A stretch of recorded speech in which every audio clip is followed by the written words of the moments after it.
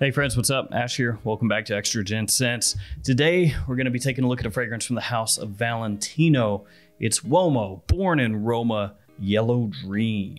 Now, this is a scent that I did first impressions on when it first came out, and didn't really love it. You know, I wasn't into it too much. Reminded me of Stronger With You from Emporio Armani, and I felt like it was kind of uninspired, you know. Valentino Uomo, born in Roma, that one smells similar to Paco Rabanne's Invictus. Then they come out with Yellow Dream and it smells similar to Stronger With You.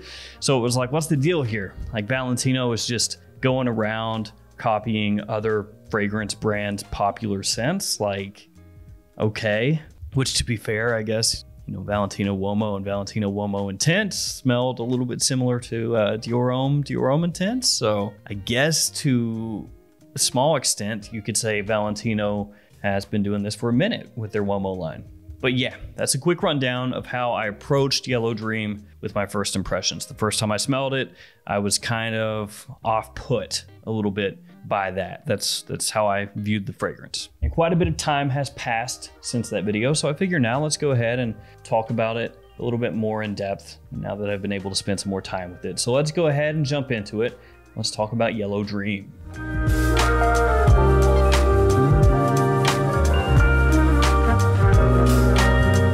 And I'll link this one in the description below. It is actually kind of difficult to find at discounters. It seems to sell out with some regularity. So if it's in stock, I'll link it below. You can check it out yourself if you want to. First off though, let's go ahead and take a look at the presentation. So here you have the box, you have the name of the house, name of the fragrance, sizing, concentration there on the front. It's an eau de toilette. You have nothing up top, nothing on the sides. On the back, you have your ingredient information and your barcode. And on the bottom, you will find your badge code. It's printed in ink, so kind of hard to see, black on black. It's 22T00YM. Here we have the bottle done up in that typical Valentino Uomo style. You have a Valentino on the front of the bottle there. And this one has a cap that clicks into place. The original Uomo bottles did not have a cap. The atomizer was just built into the bottle. You cannot remove the little spike collar. On the original Uomo Born in Roma, when that came out, you could, but on this one you can't. And on the bottom, you have a sticker with your badge code. So yeah, they've switched up the presentations with the Valentino Uomo bottles a little bit as time has gone on. They still have this same bottle shape, but they've changed around the atomizer and stuff like that. Let's go ahead and give it a couple sprays. Atomizer is actually really good on this one. Okay, so as I said, when this first came out, got it in, did first impressions, was unimpressed because of that similarity to Stronger With You. That being said, as time has gone on, there have been a lot of fragrances that have come out in the designer world that do have a little bit of a Stronger With You flair to them, a little bit of that style. It's a very popular type of fragrance. So, I mean, it kind of is what it is. It's here to stay, at least for right now. So as time has gone on and I have worn this more, what do I think about it? Well, when you first spray this one on, it is immediately a little bit similar to Stronger With You, but it's definitely more of a fresh take on that style of fragrance. So you have pineapple in the opening, smells really nice. Not at all similar to an Aventus pineapple, so don't get that in your brain. But a really nice, very pleasant mix of mandarin orange with a very faint green hint around the edge of it with a very poppy, bright pineapple mixing together with a good amount of ginger.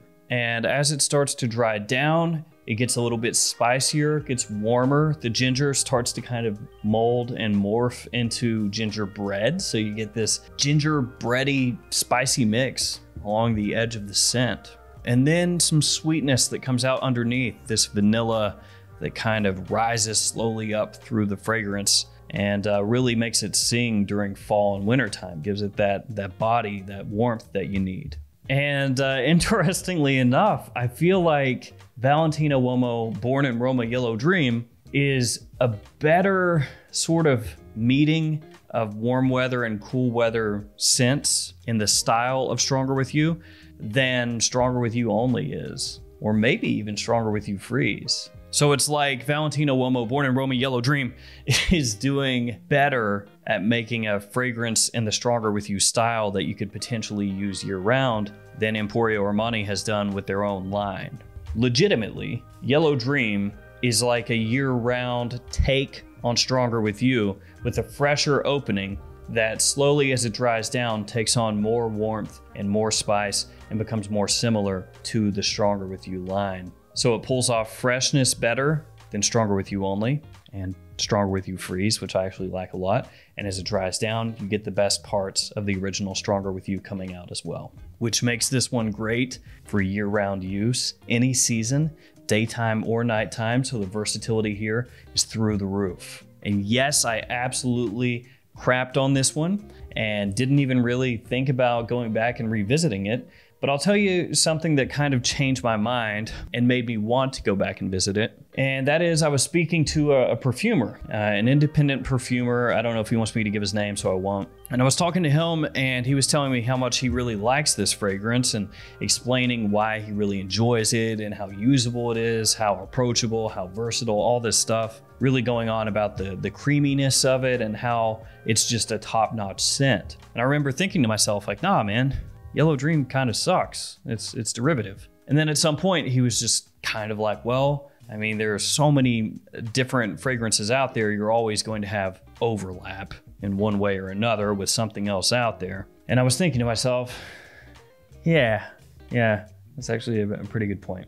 And so I went back and started to revisit and started to wear it more, especially as it's been cooling down a little bit. I gotta say, a really, really pleasant smelling fragrance. Like, this smells good from opening to mid to dry down. The compliment factor is there. The versatility is absolutely there. There's a lot to love about the scent. There really is. The things that you could say are negative about the fragrance are that it does have that similarity to Stronger With You. And it absolutely does. It does for sure. So if you're looking for something that, you know, smells absolutely different from anything else out there, that isn't this, obviously. And then also, if you were a big fan like myself of the original Valentino Uomo fragrances before they started up the Born in Roma stuff, you would say, well, you know, it was way classier back when it was Uomo Intense, Uomo Aqua. And I think it was. Born in Roma with that Invictus-y type feel, the perceived cheesiness of the changing of what they were with that line and where they're going with that line, you know, it just immediately made me go, nah, I don't want it.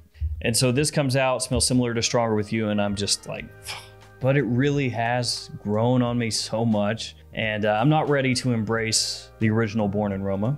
I'm not. I still think that that one's weaker than this one by far. But Yellow Dream is very nice. I'm actually wearing it right now, and that opening captures my attention. And as it dries down, that gingerbread twist to the Stronger With You type DNA with the vanilla that comes in is just great in fall. For younger guys up through middle age who are looking for something that you can realistically pull off year-round, daytime or nighttime, wear just about anywhere and pull compliments, that is especially fantastic in fall. You got to check this stuff out. Give it a wear. Actually, give it a few wears. See how it goes. I still think the name sucks, but that's okay. It's not really a big deal. And I know everybody and their mama has brought that up at this point. You know, Yellow Dream. Yeah, it's not good. The only thing that could be worse is if they named it Wet Dream. That would be rougher. But Yellow Dream it's close. It's close. Oh, and performance. It's good. Lasts a long time, above average. Projection is about average. Like, it's not a monster, but it projects enough. And it lasts for a long time on your skin. So, I mean, not too much to complain about there either. So there we go. Uomo, Born in Roma, Yellow Dream. I'm eating crow. I don't like this, to be fair, as much as I do Dior Homme 2020. I like Dior Homme 2020 more, so I'm eating more crow technically on that one. But this guy right here came around to it. All right, guys, that'll do it for me. That is Valentino Uomo, Born in Roma, Yellow Dream. Terrible name, but actually fragrance grew on me a lot. Thank you guys for hanging with me. Stay safe out there. I'll see you again another day with another video. See you guys later.